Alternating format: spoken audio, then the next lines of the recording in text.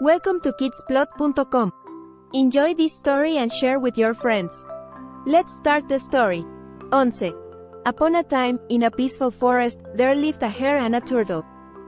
One day, the hare boasted about how fast and agile he was, while mocking the turtle's slow and steady nature.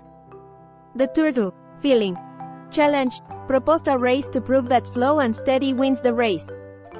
Excited by the challenge, the hare eagerly accepted the race, underestimating the turtle's determination. As the race approached, the hare spent most of his time boasting and neglecting his preparation. On the other hand, the turtle focused on training, improving his endurance, and planning his strategy. The entire forest gathered to witness the great race between the hare and the turtle. The race started, and the hare bolted ahead, leaving the turtle far behind. The hare couldn't resist looking back and teasing the turtle, which made him even more determined to prove himself.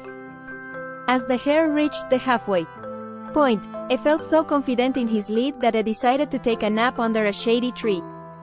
Meanwhile, the turtle kept moving forward at a steady pace, never losing focus on the finish line. Forest animals spotted the hare taking a nap and whispered to the turtle about it. The turtle, without wasting time, persisted and continued his slow but steady progress.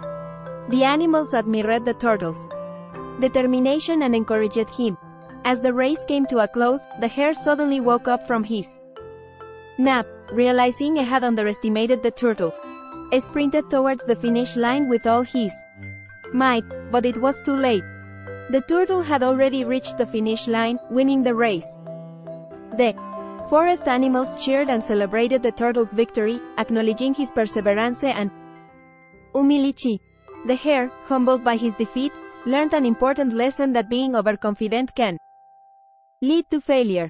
From that day on, the hare and the turtle became good friends, respecting each other's strengths and weaknesses. The end.